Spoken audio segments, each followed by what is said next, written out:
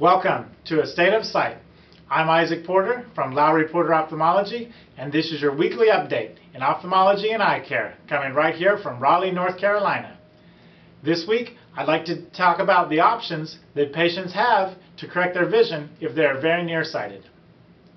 When patients are -8 or higher, we consider them to be highly nearsighted or highly myopic.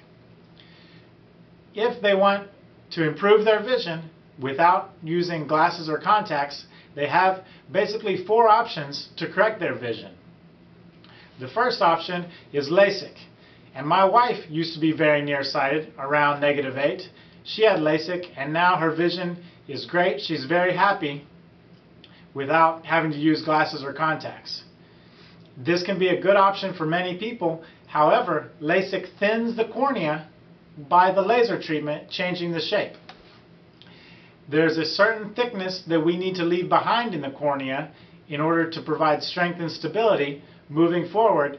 So if a patient's cornea is too thin or the treatment is too large, they may not qualify for LASIK.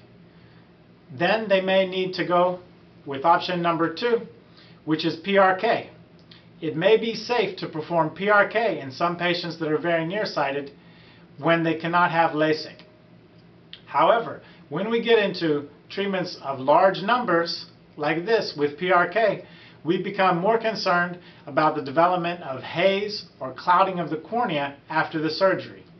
To help prevent this, we can use an additional medication during the surgery called mitomycin C, and have patients use more steroids after the surgery to help prevent the development of haze. Because if this haze comes along in the cornea, it can keep the patient seeing from the best they can. Another option, when PRK may not be a good choice, would be cataract surgery. With cataract surgery, we remove the cataract or the cloudy lens from someone's eye and replace it with a clear artificial lens implant. In this lens implant, we can include a lot of the power that the patient needs in their glasses or contacts into the eye. Therefore, after surgery, their glasses prescription will most likely be much smaller and they can see better without glasses or contacts. However, most of the time cataracts occur in patients that are older. Younger patients usually don't have cataracts.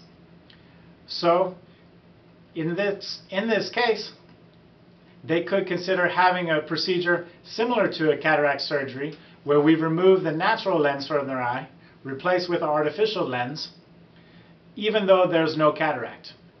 Because there's no cataract, it is considered not medically necessary and they would have to pay for the entire procedure out of pocket, and there's additional risk from this procedure, including the risk of retinal detachment. Therefore, we have to have a good discussion before patients consider this procedure, weighing the benefits of getting out of the glasses or contacts versus the danger of the surgery. The fourth option would be placing a lens implant inside the eye without removing the patient's natural lens.